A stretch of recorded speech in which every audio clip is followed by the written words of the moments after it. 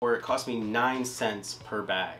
Welcome back to the channel. I'm JC with J&E Eclectics. In today's video, I want to talk all about branding. What we use to brand J&E Eclectics, our print shop and our company, and also how much it costs, so stick around.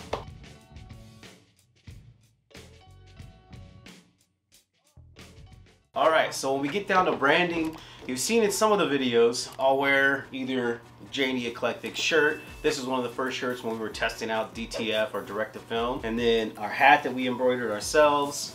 So it goes beyond just the apparel, right? So if you've got an apparel company, definitely make sure you've got a hat and at least one shirt or a hoodie or something with your logo. It'd be kind of weird to see someone who's like, oh yeah, I got my own apparel company, and you don't have any apparel with your own logo on it, right? But that's not just branding, that's kind of low-hanging fruit. So taking it a step further, one thing that we do, all of our orders, no matter what you order or what quantity, will come in custom mailers. So we've got poly mailers that we'll send out single or even a few lower quantity shirt orders out in, and I'll get to the price once I go through kind of everything here. So we'll send 1 or 2 shirts in these. We've got larger bags for the hoodies, and then of course if you're doing apparel, you have to have stickers. So we've got stickers with, this is our original logo, not the one that we put on our clothing. We've got a separate logo that you'll see on the website, and that's just our branding for actual products. This is what we put on all of the stuff that we use for branding and shipping. Outside of stickers and poly mailers,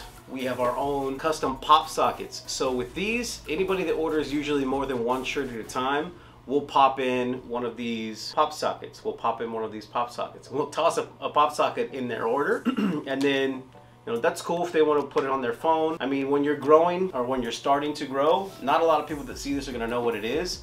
But if you see J&E Eclectics and specialty prints, it could be a good conversation starter. Maybe somebody sees it, asks where they got it, and they happen to be wearing a shirt that they ordered from us at the same time. Boom! Now they're out there marketing your business for you. Like, that's how word of mouth works. Moving up, so when we get certain hat orders and some hoodies, we've got this box. So this is one of the very first boxes that I ordered. And this is the Establishing Quarantine and Specialty Prints box all around the side with the logo on the front. And this is a foldable box. So we measure this out. We didn't actually fit usually 5 shirts and a hoodie or 5 shirts and a few hats in this one box. And then we will mail this box out. And to go on that box, to tape it shut, we even have our own box tape, right? So we have several rolls of this tape. It's got our logo on there. I mean, if you're gonna cover the box with tape anyway, might as well be more branding. So we've got our own custom tape. And then if it's a larger quantity, these are our medium-sized boxes. So again, it's got a smaller logo, but it's also got our website down at the bottom, and then some of the socials at the top, so Facebook and Instagram there. And all of these I ordered at the same time I ordered all of the machine, because I knew no matter how long it takes for you to grow, you're eventually going to get there. And I'd rather have something I'm ready to grow into than say, oh wow, I've got 100 orders today, or I've got a shirt order of 100 shirts today, and I don't want to put them in single mailer bags.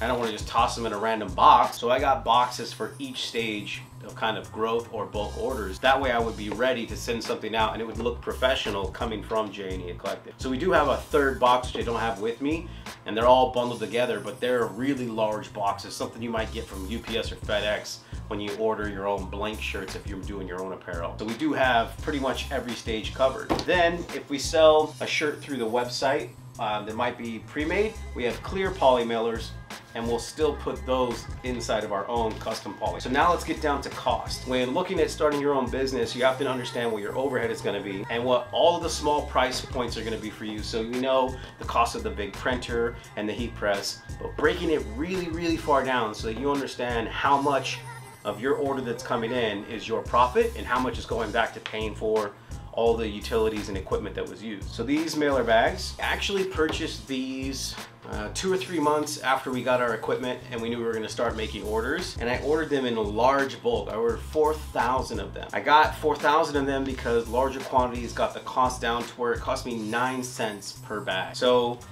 If you look, you can buy ones on Amazon that are blank and don't have a logo, and I think it's around 12 to 15 cents per bag. So I actually got this custom with my logo and my website on it for less than what it would cost you to buy these blank on Amazon, because I was willing to buy them in such large quantity. I bought the polymer bags from Alibaba, so you can go on there and you can find different sources, talk to different vendors, and one of the biggest headaches or concerns you might see when people talk about Alibaba is it trustworthy, and is it going to take 6 months to get here? So what I do is I always reach out and I partner with vendors that I'm already familiar with, but I also have honest reviewed or ratings. If they have 5 stars and 1 review, you probably don't want to go to them.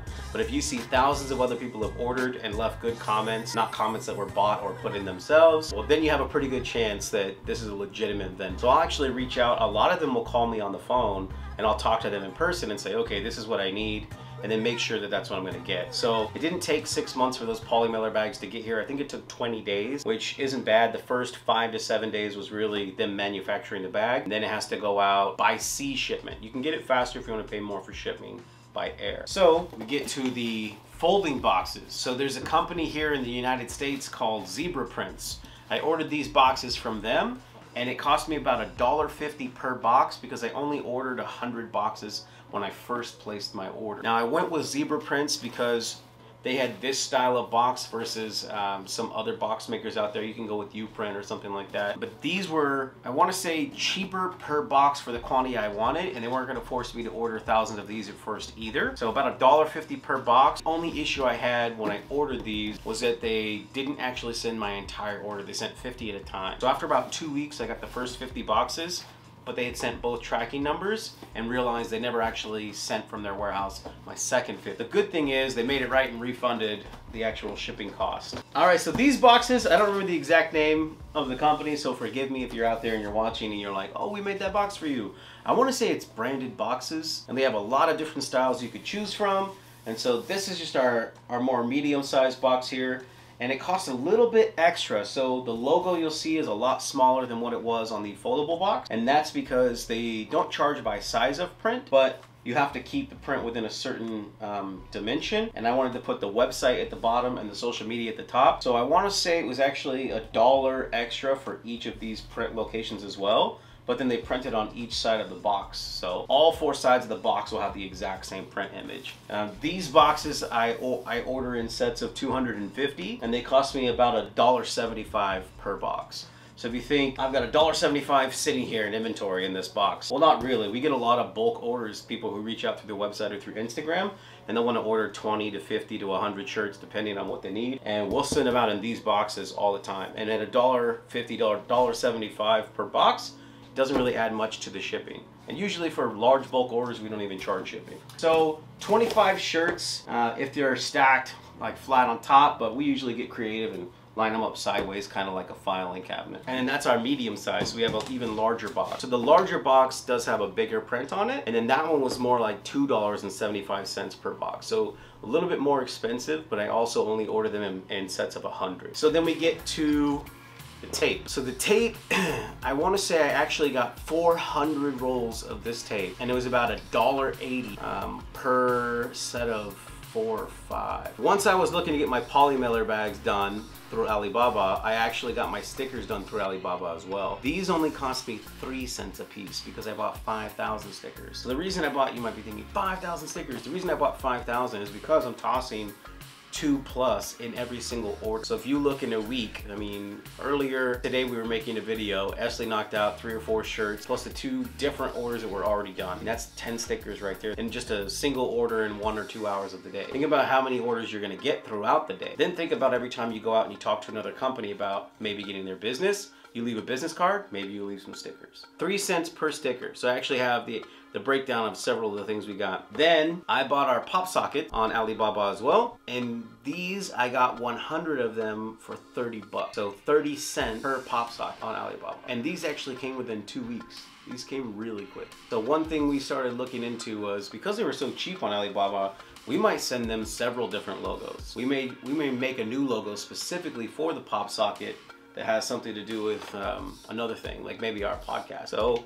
I think that's the main cost breakdown. And then I've actually got the order here. It cost me $460 total for the poly mailer bags. So that's including shipping and everything for 4,000 of these. So it was 9 cents per poly mailer, and I bought 4,000 of them. So you can do the cost difference there was in shipping from China. So even then, $460 for 4,000 poly mailer bag. Won't find a deal like that if you're trying to buy them from Amazon, and they won't be branded from your company. So now that you've seen the types of things that we're using for branding, I'm gonna explain a little bit more why they're important. So definitely you wanna have clothing if you're a clothing apparel company with your own brand on it. But think about how important it's gonna be to your customer that they get more branding. So if the more products that you have when you're trying to get a customer, it's just more products you might be able to sell to them in the future, or that might get them thinking about how important branding is. So say I'm wearing this hat when I go out and I grocery shop. Maybe I get a comment, it's like, hey, that's a nice hat. And I can say, thanks, I made it. That's our company. Here's a business card. So you kind of want to take that mindset into everything you're doing. So if a company, even if you're just selling on Etsy, you have a little Shopify store, think about it from a standpoint of customer gets a blank package, arrives, they open it up, and it's a t-shirt you made. Cool, they might give you your 5-star rating on Etsy or Shopify. Think about the impact it's gonna have on that customer when your package shows up branded. Now, we might even sell stuff on Etsy, but still we have our own website. And I'll put that on our boxes, on our mailer bags. That way, maybe they only saw us on Etsy because of one item that we had, but now they can go to our website and see all the other things that we offer. I know I've worn this hat in the video. Esley's wearing his shirt in a couple of the videos, and I don't always wear it because I don't want to look like we shot 10,000 videos in one day, but you know, it is important to make sure you're branding. All right, thanks for staying for this video. Make sure you like, comment, and subscribe to us for more information like this. In today's video, we went over all the things that we use in our J&E Eclectics business for branding, how we brand our business, how we try to put our logo on as many things as possible. And we also talked about why that's important and why you might want to look into branding into more than just a single item for your business as well. All right, thanks for watching today's video. And if you guys want custom apparel, you want your own hat, shirt with your logo on it, or anything that you see on our website, hit us up on Instagram at J&E_Eclectics, on our website at www.jneeclectics.com, or right here in the comments below. See you on the next one.